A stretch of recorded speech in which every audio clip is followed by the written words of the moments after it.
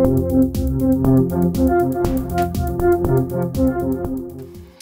everyone, it's Elizabeth from Alpes Astrology at alpesastrology.com. Thanks for joining me today. So today I'm going to give you my interpretation of April 2023's astrology. But as always, you have free will to choose what you want to do during this month. All right, so April 2023 astrology. Well, the big news is that the eclipse season starts this month. And wow, is it a big eclipse? It's a total eclipse. And it's a new moon. It's at 29 degrees of Aries and it's 50 minutes. So we're almost at 10 more minutes and it would be in Taurus. So this is our second lunation, our second new moon that is officially in Aries. So this is very unusual. So certainly for Aries and for Libra, this is an important time for you, in particular Aries. A time of definite new beginnings. So there may be for some Aries another start this month in April for you and whatever new things that you need to do. So when we look at Aries, we're really talking about being independent and blazing our own individual path. So the first lunation we have is a full moon. And that full moon is in Libra, the opposite sign to Aries, on the 5th of April. At 9:35 p.m. Pacific Daylight Time. And it's at 16 degrees of Libra and 7 minutes. We have the Sun conjunct Chiron. And in Aries, because of course the moon itself is going to be in the opposite sign of Libra. And that Sun and Chiron have a wide conjunction with Jupiter, which is also in Aries. And then, of course, the moon opposes that. The moon opposes the sun at every full moon. But because the moon is with Chiron, there's an opposition there with Chiron too. Now, the other thing we have is Mercury will be conjunct the north nodes of the moon. And nicely, Venus steps in again and sextiles Neptune. The north nodes of the moon, in turn, and with that Mercury, will be squaring Pluto. Now, remember that Pluto is right now 0 degrees Aquarius and some minutes. And so there's a few things going on here for sure. At all full moons, there's a culmination of some sort. There could be endings, that type of thing. But in some cases, it can be a good ending. Now, when we look at Libra, Libra is about relationships. It's also about the law or laws. So just generally speaking, these two areas could be up for many people at this time. When we look at the nodes involvement here, I really felt that, especially that north nodes with Mercury squaring Pluto, I felt that there was, I actually heard a gong go off in my head. Almost like, Big Ben, when Big Ben resounds and everybody can hear it. It's that type of thing, that we are going to have this resounding message about our destiny, especially as it relates to shifting power, right? Because Pluto is all about power. There could be some big revelations here as well. Not that that's unusual these days. But I like the real thing I like about this full moon is that the ruler of the full moon in Libra is Venus. And Venus is sextile Neptune.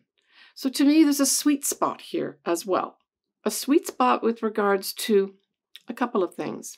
One, making our dreams potentially come true, being given opportunities for that. For others, having an opportunity to express love with a soulmate type person. That could be up as well. But when we have the Sun conjuncting Chiron, I would say that, wounding of some sort could be brought up where you're wounded, and especially as it ties in with potentially relationships. There may be some breakups at this time. A full moon in Libra can indicate literal ending of a relationship. That could be up. But for others, it could be that you're leaving something that isn't working for you, a relationship that's not working. And maybe even others are waiting to start a relationship. And this is the ending of your singledom. And more likely it's going to be with the breakup part of it. But hey, let's include everything in this. So when we go on now to the 9th and 10th of April, we have the Sun in Aries, conjunct Jupiter. So for me, this is a very auspicious day. Anytime you've got Jupiter conjunct the Sun, and especially since it's in Aries, this is an auspicious day for good luck and movement forward on our independent path.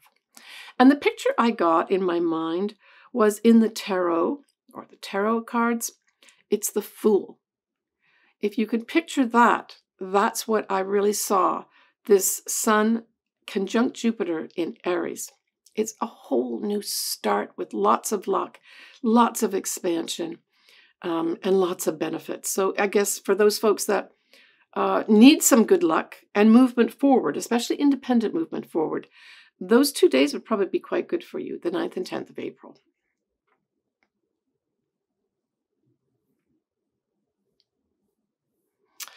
All right, so our next lunation, I've talked a little bit about at the beginning of this video, of course, is the total new moon eclipse in Aries on the 19th of April at 9:12 p.m.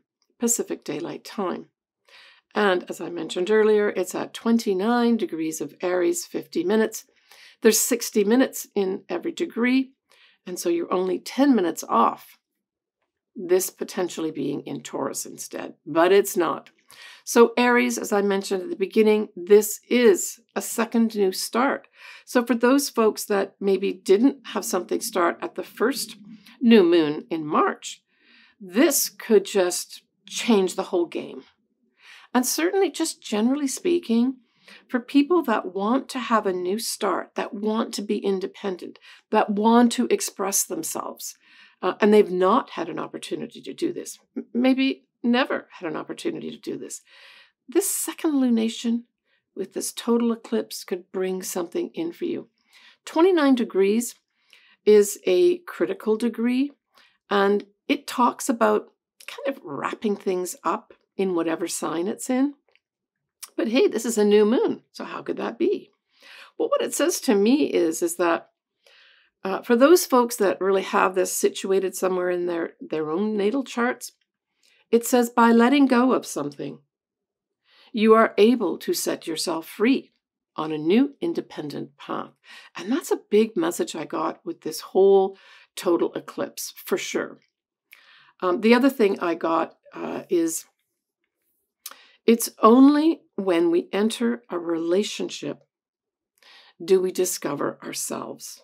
I thought that just resonated so well with this total eclipse. Even though it's in Aries, we have it aspected by the opposite sign, which is Libra, of course. So there may be some Librans that have something to do with a partner at this time, or partnership. I'll cover all the signs in the ascendants towards the end of this introduction. What else did I get from that? I guess I got also it's love, right, which is Venus and rules Libra, versus liberty, especially for this whole month when we bring both the full moon and the new moon in. So this whole month, again, is about relationships of some sort, but it's also about the relationship we have with ourselves. And especially this total eclipse that I just talked about, I really felt there was some kind of important message for some individuals that it's okay to blaze your own path. It's okay to be an individual. It's okay to sometimes flaunt the fact that you're an individual. I think as long as you take into consideration other people and respect them, you should be proud of yourself and be proud of going on your own path and not following others like a sheep.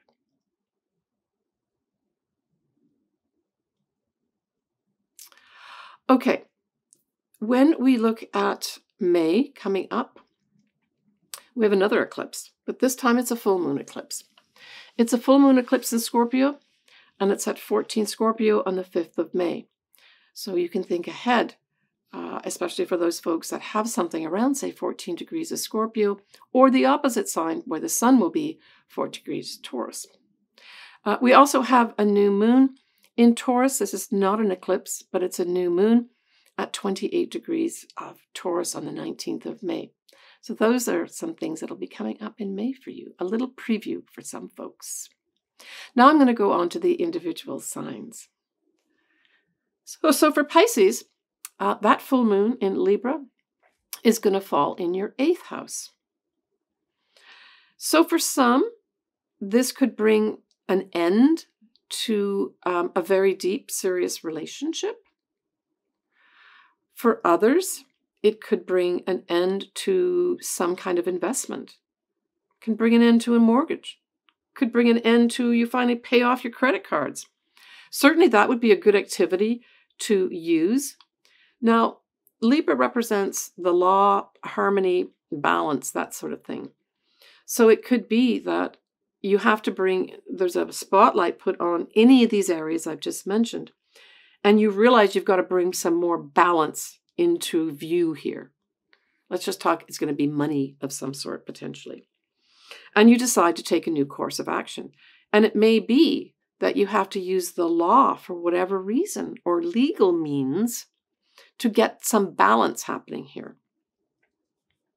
But it could just be for some folks that you pay off the credit card, you finally pay off the mortgage. That type of thing could happen in a wonderful way where you feel in the end, wow, I finally ended that credit card that I've been paying off for the past 3 years is finally finished. And you feel more harmony and more balance in your life.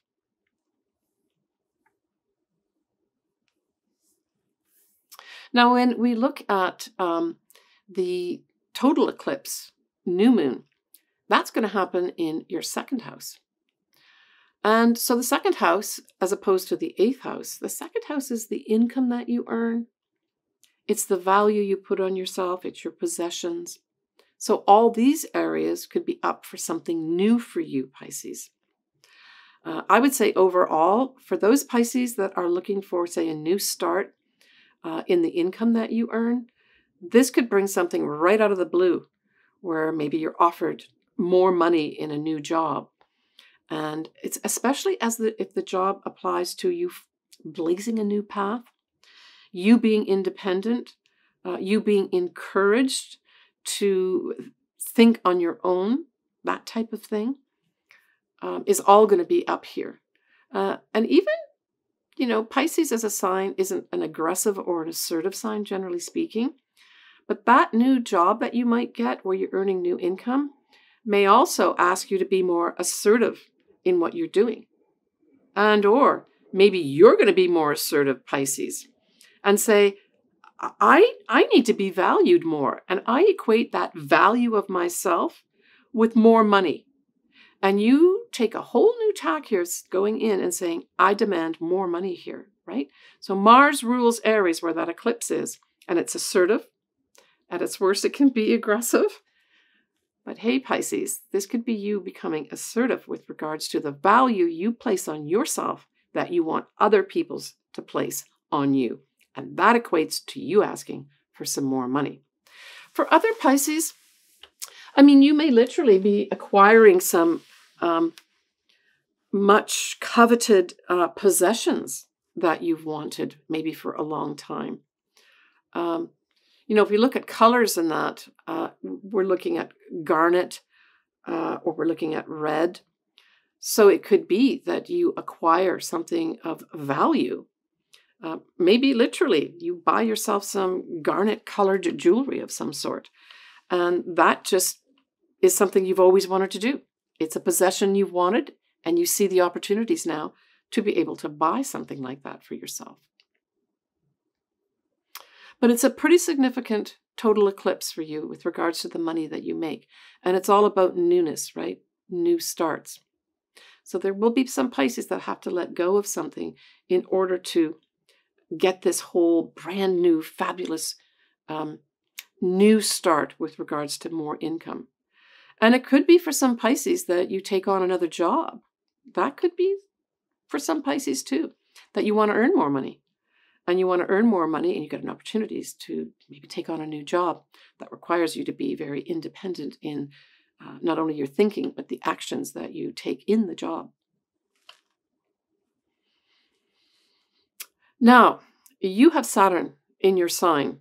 So that started in March, and it'll stay in there for about 2.5 years. So don't fear Saturn, Pisces. I would say that especially in the sign of Pisces, Saturn can bring in much, much wanted stability and structure for you. So for those Pisces that maybe have felt their life was confusing, a lot of fogginess, and lack of structure, Saturn coming into your sign now for the next 2.5 years can bring in much needed structure for you. So don't fear that. It can also bring in structure regarding anything to do with spirituality. So Pisces as a sign is a fairly highly spiritual sign. So this might bring in you literally doing things in a more systematic, structured way regarding spirituality. Maybe you're going to take up some kind of new responsibilities with regards to maybe learning more about spirituality and it becoming much more part of the fabric of your life over the next 2.5 years. It is the spiritual warrior for sure. So there will be some Pisces that become spiritual warriors. How awesome is that? All right, take care of yourself, Pisces. Well, that wraps up my April 2023 video. I'm sending everybody, especially at this April time period, lots of love, because of course, with Libra, the Libra full moon ruled by Venus, it's love. And of course, with Aries, it's about taking initiative. So I'm sending lots of great new love to all my viewers and my clients. And I'm wishing you the very best with all your relationships in the month of April. Keep me posted on what happens to you. You know, I love to hear from you. And you will hear from me next, probably in my May video. Take care of yourself, everybody, and bye for now.